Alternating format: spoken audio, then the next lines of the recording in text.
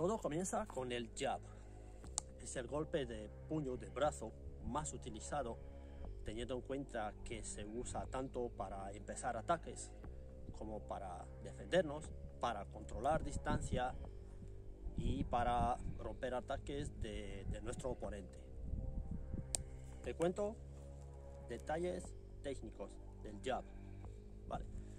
Es el golpe de puño del brazo adelantado.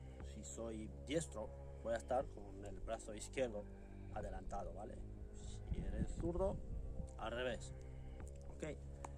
El golpe tiene una trayectoria recta, partiendo por la posición de guardia. Okay. El codo se mantiene siempre debajo del puño, debajo del brazo, en la misma línea. No lo voy a levantar aquí para golpear, sino lo voy a mantener siempre aquí.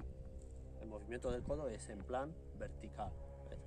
Sube y baja al volver.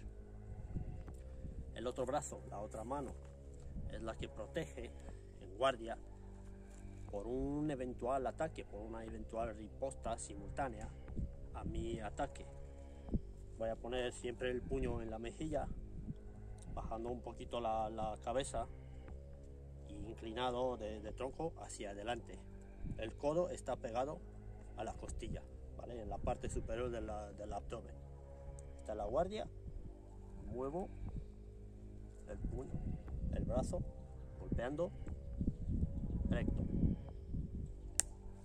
El puño y el brazo se van a mover, se mueven la misma trayectoria, siguen el mismo camino para golpear y cuando se retira, ¿vale?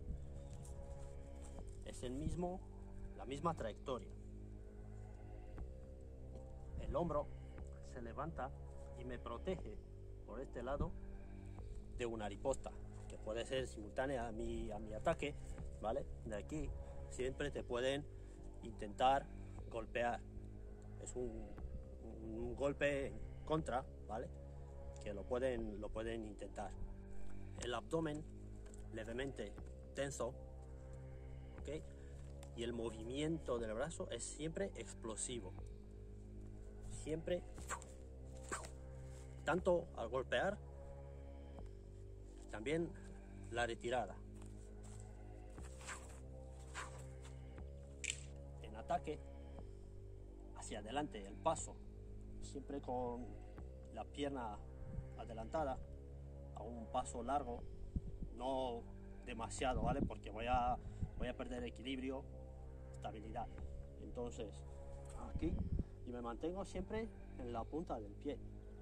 Esto me da más velocidad, me da la posibilidad de retirarme rápido si hace falta o poder cambiar la dirección. Es mucho más fácil. ¿Okay? Paso y vuelvo.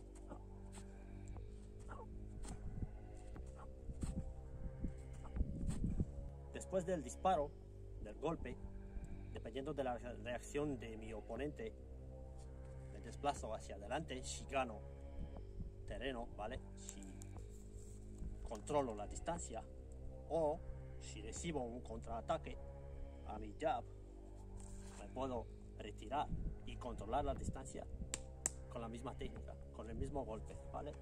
Disparo y si en contra me responde con 3 o 4 golpes, lo más fácil que puedo hacer es controlar la distancia, paso atrás y el jab.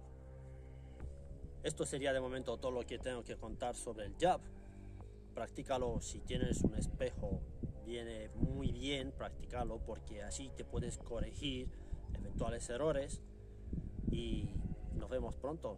Déjame en los comentarios si te interesa alguna otra técnica, qué te ha parecido este video, si te ha ayudado, cómo te sale y a ver cómo va, ¿vale?